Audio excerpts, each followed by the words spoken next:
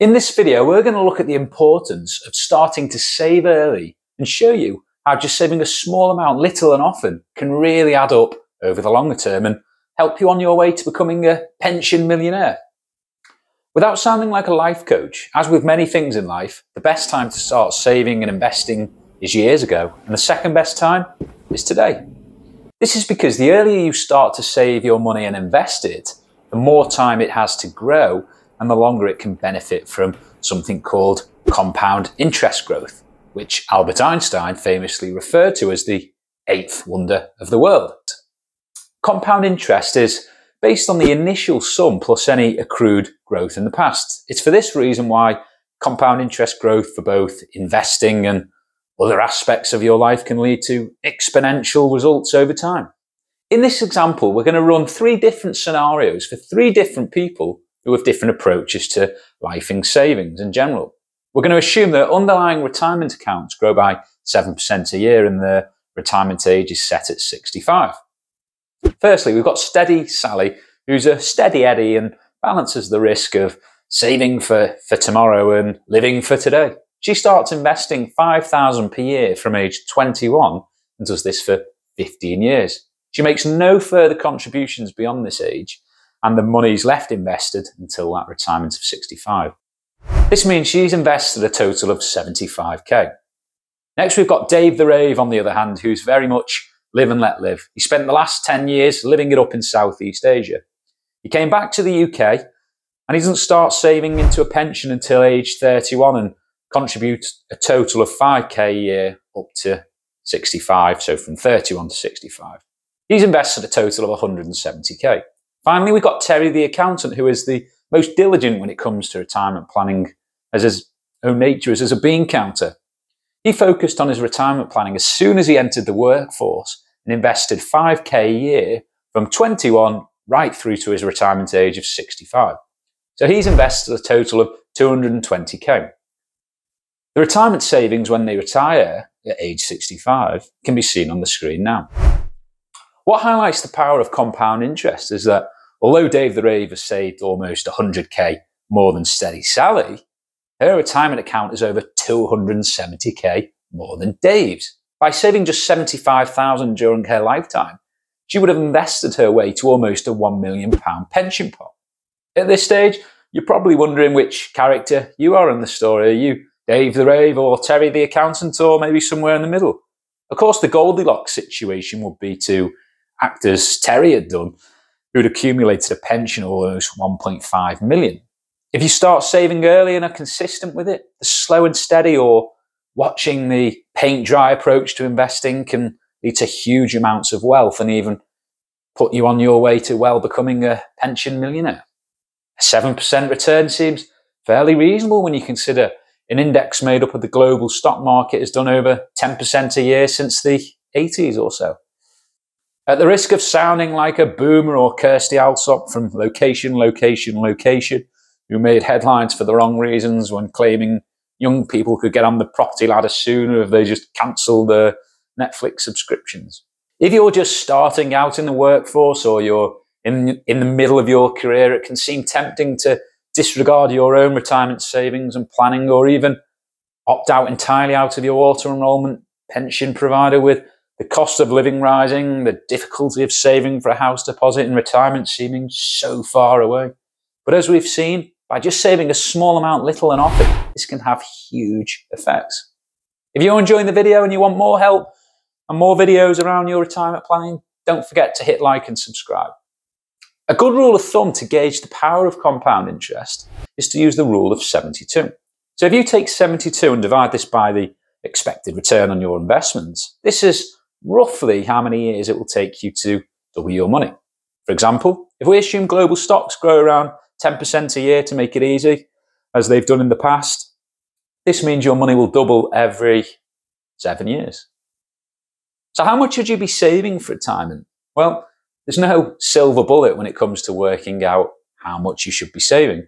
It's going to depend on many things, such as what retirement income you want, when you want to retire, and how long you're potentially going to be retired for and drawing from your investments. A Fidelity study looked at what you'd need to save for a comfortable retirement depending on what age you started saving for retirement. You can see the results on the screen now. I know what you could say, Alex, how am I meant to save 13% of my income? Inflation and my increased mortgage have me on the baked beans diet. Don't forget that if you're enrolled into your workplace pension, then both you and your employer will be contributing as a minimum 8% to it. 5% comes from you personally, with 3% from your employer. So even with that, you're well over halfway if you fall into that age 20 to 35 age bracket. One thing that I've done in the past is that when I receive any expenses such as mileage from work, I'd pay this immediately back into my pension. You could also do this if you're lucky enough to receive a bonus, and you're not only going to boost your retirement pot, but if you do this through salary sacrifice, the contribution can be very tax efficient, as it will be free from income tax and national insurance. This is particularly useful if you're straddling the higher rate or additional rate tax threshold, or you have income over 100,000. Who doesn't like paying less tax, right? It's good practice to be aware of exactly how much your employer contributes to your pension, and you should bear this in mind when weighing up job offers, as some employers will pay significantly more than this. The most I've ever seen personally was a client's employer from an old DB scheme that had become a DC scheme, and they were paying 20%. Even with a modest salary, if you kept this up for 30 odd years and investment returns were as they've been in the past, you'd be well on your way to becoming a pension millionaire, I'd have thought. When starting out investing, the biggest thing that can move the needle is simply saving more. I've mentioned saving and investing any expenses you may get, and also any bonuses or overtime. You should check with your employer if they're going to match your pension contributions, as some employers will do this. When weighing up job offers, have a think about pension contributions, and don't just focus on the headline salary rate.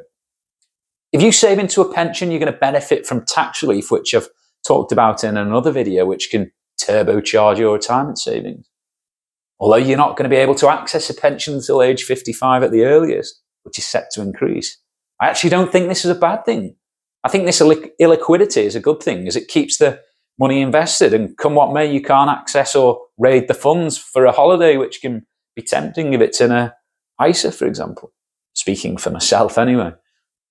Within your workplace pension that you save into, oftentimes you're going to be invested in the scheme's default fund, which could be classed as a balanced fund and may be invested in defensive asset classes, that it caters for all members, no matter what stage of life they're at. So those closer to retirement, as well as those just starting out.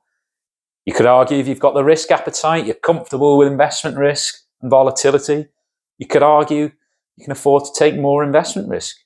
Eking out an additional 1% return can make a huge difference over 20 to 30 years, thanks to compound interest.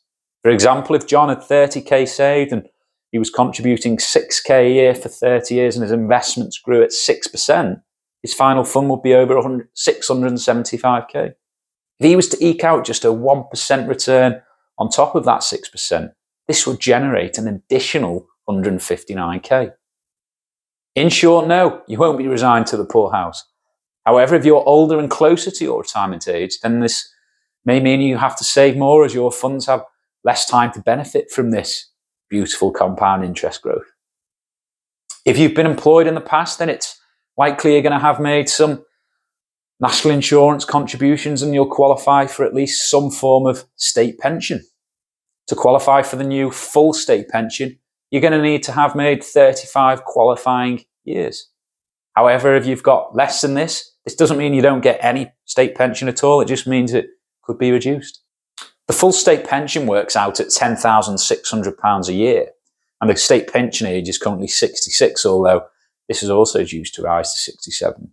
If both you and your partner, if you've got one, receive the full state pension, well, this alone could come to nearly £21,200.